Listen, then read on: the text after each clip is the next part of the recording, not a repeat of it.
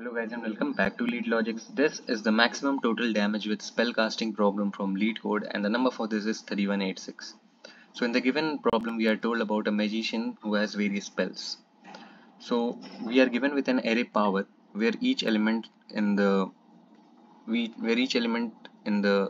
array power represents the damage of the spell, and multiple spells can have same damage value. That means the array can have repetitive values. So okay, we know this. It is known fact that if a magician decides to cast a spell with a damage of power of I, they cannot cast any spell with a damage of power of I minus 2, power of I minus 1, power of I plus 1 and power of I plus 2.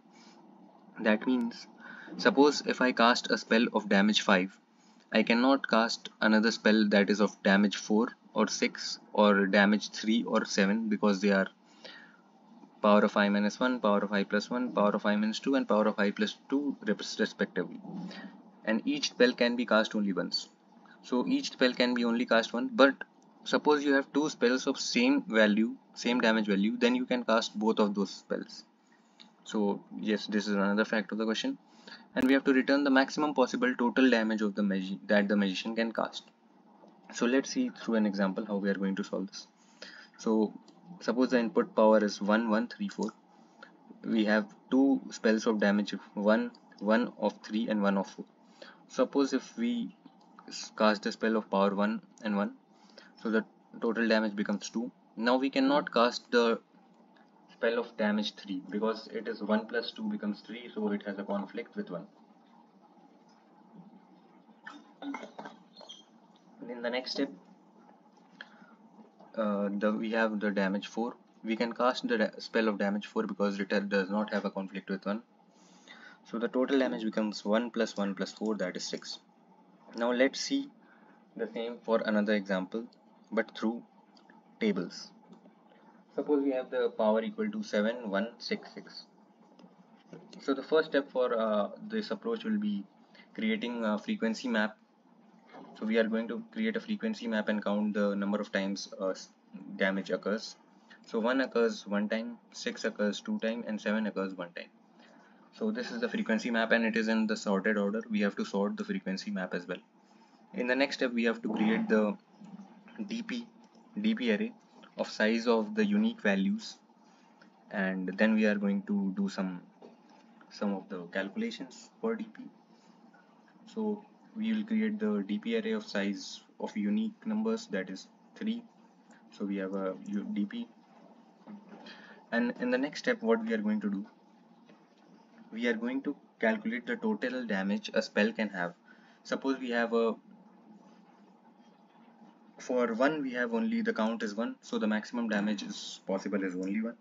In the next we have a damage of 6, but we have two spells of damage 6, so the total damage which we can cast is 6 into 2, that is 12. So the total damage till now becomes 13, but we have to check that 6 should not have conflict with 1.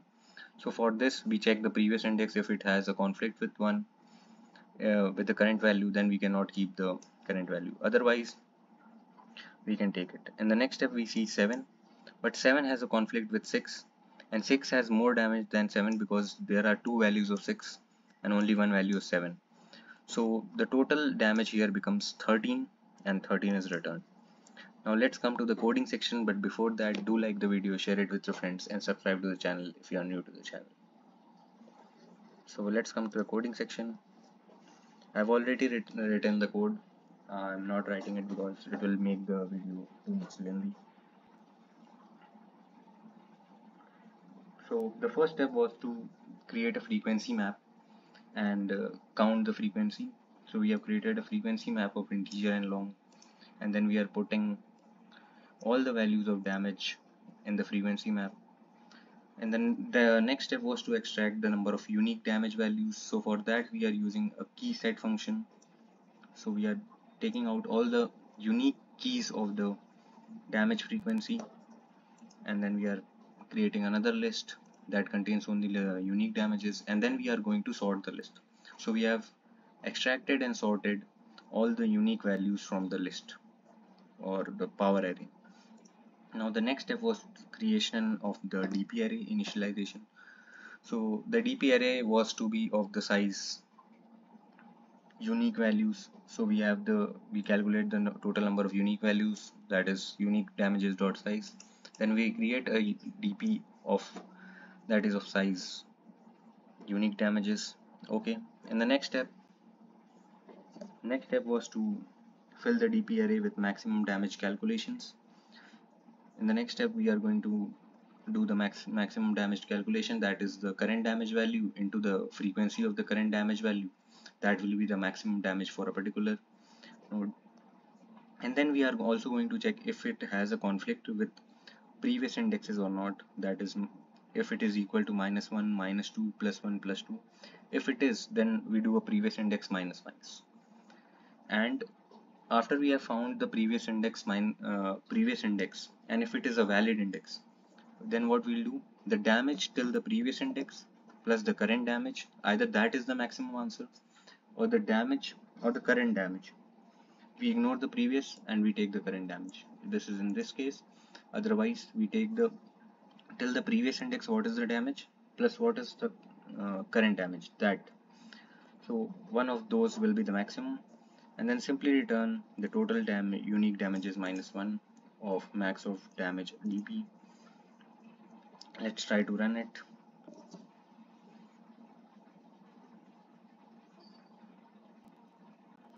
So absolutely fine. Let's try to submit it for the hidden test cases as well. So it passes the hidden test cases as well with a good time complexity and a good memory complexity. So the time complexity for the program actually for building the frequency map is O of m, where m is the number of elements of input. For sorting the unique keys, it is m log n, and for dynamic programming, it is m square. So the time complexity becomes m square, and the space complexity is O of m because we are using this maps and other things as well. You can also check my C++, Python and JavaScript solution by going into the solutions panel and check this solution, Lancet X6. This contains the intuition, the approach, complexity, step-by-step explanation, the code, Java code, C++, Python, JavaScript. And yes, do remember to upvote. I hope you liked the video, understood the logic. Please do like it, share it, and subscribe to my channel. Thank you for watching the video. Have a nice day.